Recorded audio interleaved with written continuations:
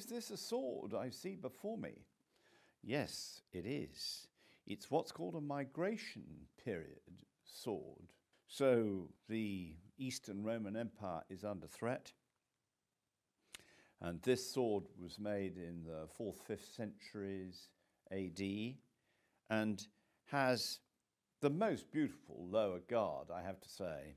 That lower guard is plastered in chips of garnet, and those garnets have been polished and then divided into cells with this gilt metal, which is really beautifully done. And then we've got an agate pommel still on it and more garnets on the top. It's battle scarred.